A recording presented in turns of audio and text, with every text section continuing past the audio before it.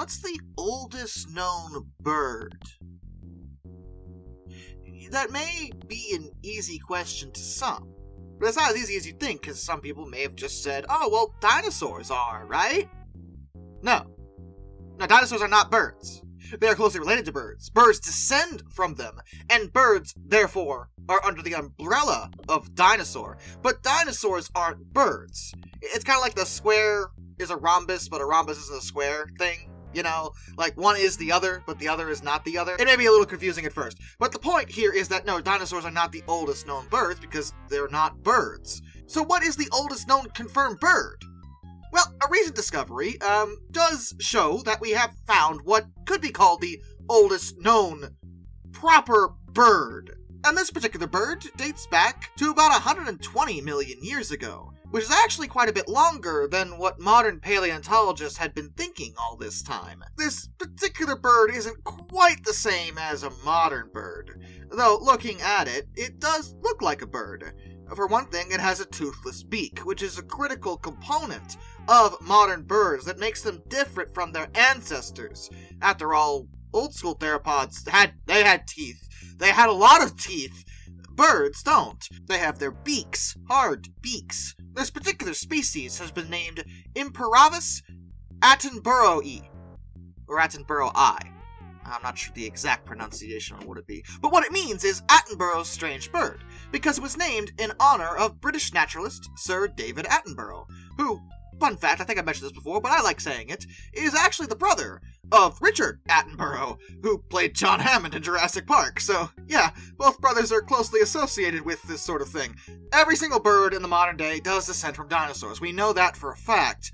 And some of the earliest ones look a lot like dinosaurs, but the thing about Imparavis is that it doesn't look like a dinosaur. It looks like a bird, but it showed up before dinosaurs were extinct. So, excuse me, sir? Are you in the wrong time period? Well, this particular creature belonged to a rather diverse group of birds that are known as, and I'm going to try to pronounce this, just bear with me, enantiornithines, I think is how you say it.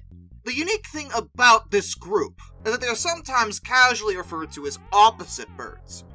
The reason is that while outwardly they do resemble modern birds, their internal structure is slightly different. Their shoulder joint, in particular. Most members of this group actually did have teeth and had clawed digits. While outwardly they would probably resemble a modern bird.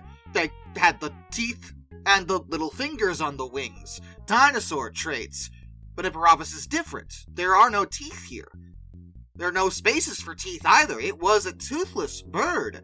And prior to finding it, the oldest known toothless birds was 70 million years ago. This is a pretty major jump in time in terms of this trait showing up. Another interesting element of the remains shows that this animal would have had a giant bicipital crest jutting out at the top of the upper arm bones, where the muscles would attach. Crests like this are seen in late Cretaceous birds. But again, it's an early Cretaceous bird.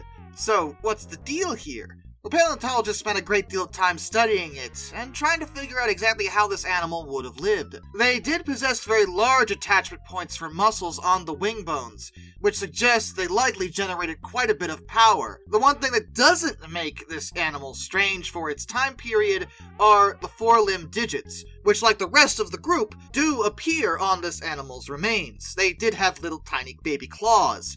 They also wouldn't have possessed a modern digestive organ known as a gizzard that modern birds have, used to crush up their food for easier digestion.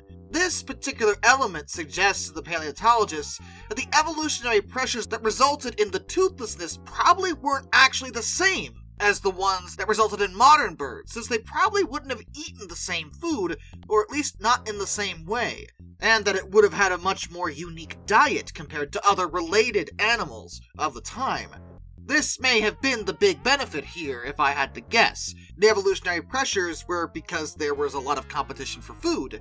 If the species can specialize to eat something very specific, while that does present a problem if that food source ever vanished, it also means they didn't have to compete with other members of their group, because they were consuming completely different resources. And despite the similarities to modern birds, these aren't necessarily their direct ancestors. Enantiornithines went extinct about 66 million years ago, along with most of the dinosaurs. A different group entirely, called ornithomorphs, were the ones that survived, and led to birds we know now.